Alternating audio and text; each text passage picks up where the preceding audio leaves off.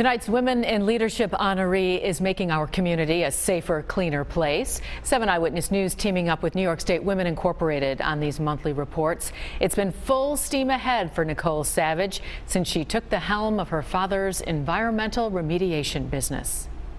Being on a job site is second nature to Nicole Savage of Nature's Way Environmental.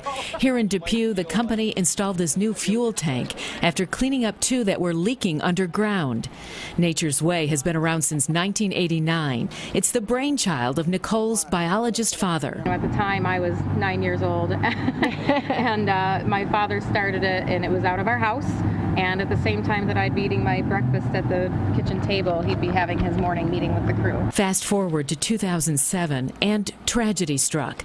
Nicole's father suddenly died at age 51, thrusting this human resources executive into a whole new career.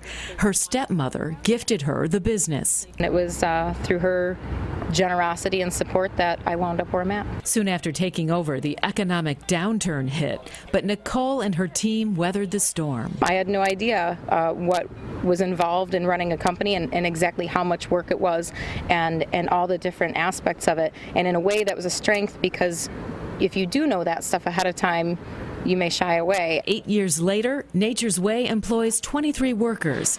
Nicole is certain her dad would be proud of her success, and she hopes to grow even more in the future. I can build the business, I can make sure the business end of it runs, I can make sure I provide everything they need to do their jobs, and we rely on each other.